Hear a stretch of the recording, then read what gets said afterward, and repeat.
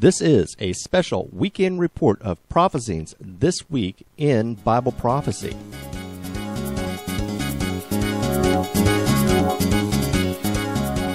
The leader of Italian Democratic Party, Walter Veltroni, proposed the creation of an organization of religious nations to be based in Rome and said this is an idea that is liked by both UN Secretary Ban Ki-moon as well as Pope Benedict.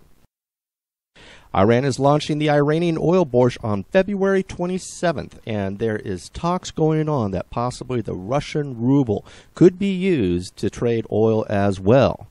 Emerging church pastor issues a 30-day sex challenge. Syria and Iran are anticipating serious military clash with Israel. This and more on Prophezines this week in Bible prophecy, February 23rd, 2008.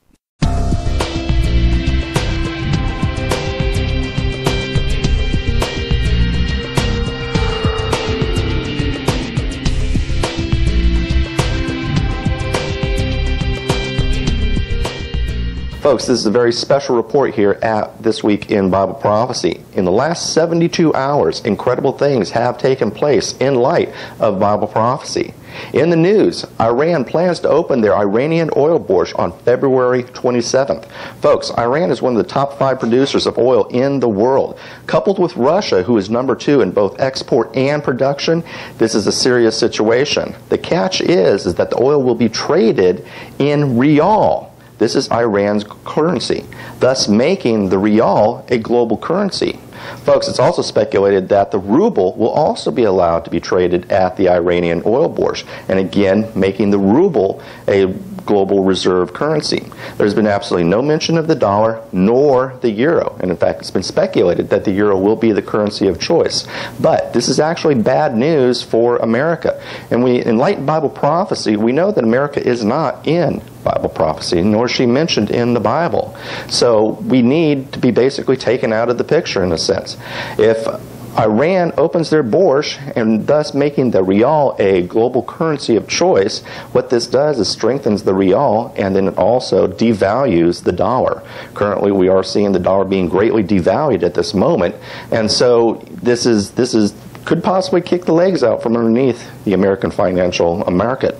Another thing that we are looking at too is China. China holds a ton of U.S. Treasury bills. If they decide to liquidate those Treasury bills, that also too can kick out the financial legs of this nation. In light of Bible prophecy, America is looking at some storms here in the future.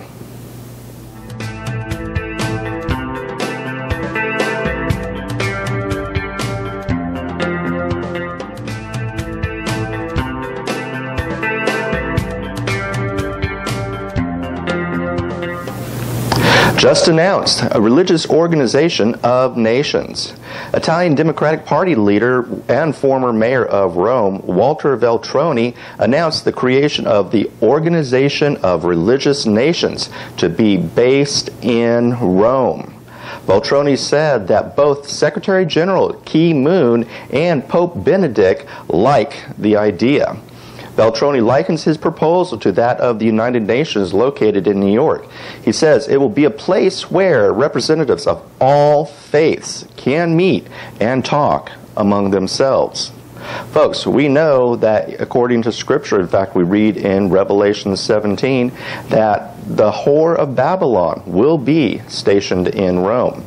The whore of Babylon is the one world church. We read in Scripture,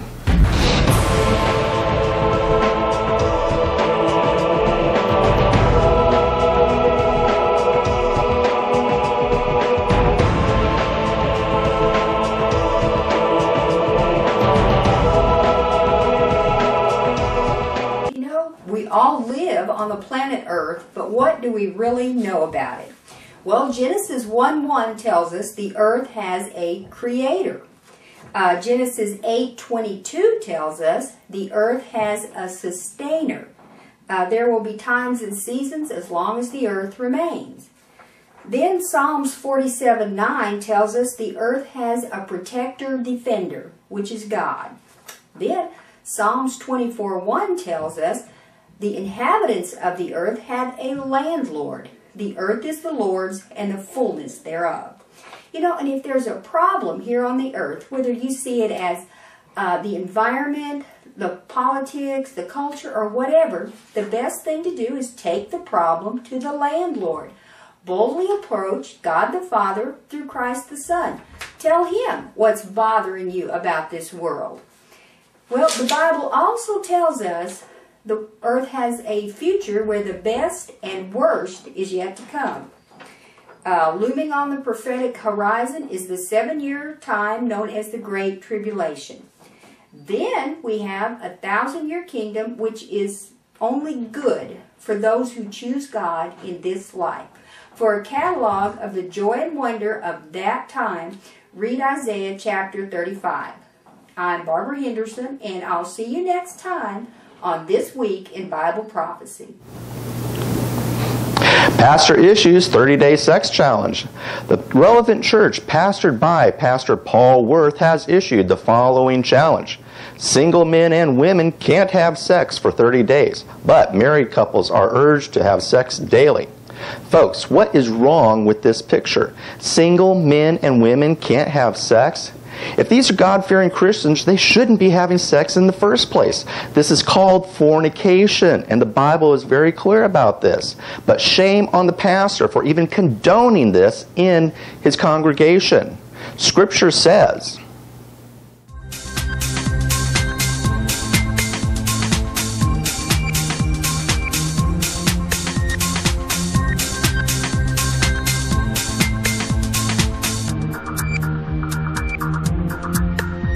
Hi, I'm Mike Mickey of RaptureAlert.com reporting for Prophezines this week in Bible Prophecy. This week in Bible Prophecy, Iranian and Hezbollah threats against the existence of the nation of Israel have been levied once again.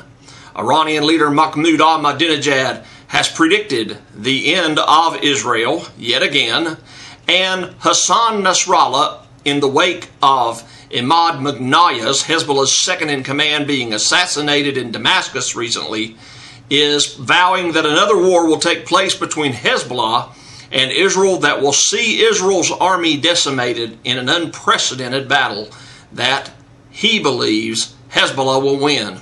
As we look at Bible prophecy, we see that a number of battles are going to take place in the Middle East in the last days, ultimately culminating in the Battle of Armageddon that will see Jesus Christ and the armies of heaven return to set things straight once and for all here in this sin-filled world. Just today on my website, RaptureAlert.com, I posted a commentary by Brother Jack Kelly of GraceThroughFaith.com on Psalm 83. I hope everyone will get by and try to get a look at that, as it definitely is relevant with events that are currently taking place. Reporting for Prophezines this week in Bible Prophecy, I'm Mike Mickey. God bless you all.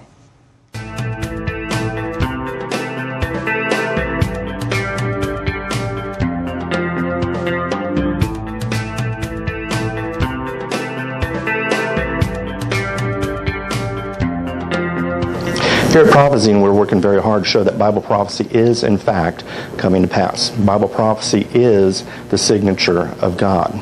And if Bible prophecy is coming to pass, it means that the Word of God is true. So, folks, where are you going to spend eternity? Romans 3:23 says that all have sinned and come short of the glory of God. Romans 6:23 states, for the wages of sin is death, but the gift of God is eternal life through Jesus Christ our Lord. Finally, 1 John 1:19 does say, if we confess our sins, He is faithful and just to forgive us our sins and cleanse us of all unrighteousness. Folks, if you do not know the Lord as your personal Savior, don't wait. No one is guaranteed to tomorrow. Confess your sins and believe on the Lord Jesus Christ today. My name is Ray Gano from all of us here at Prophezine. Thank you so much for downloading this video. We'll see you next week. Bye-bye and Maranatha.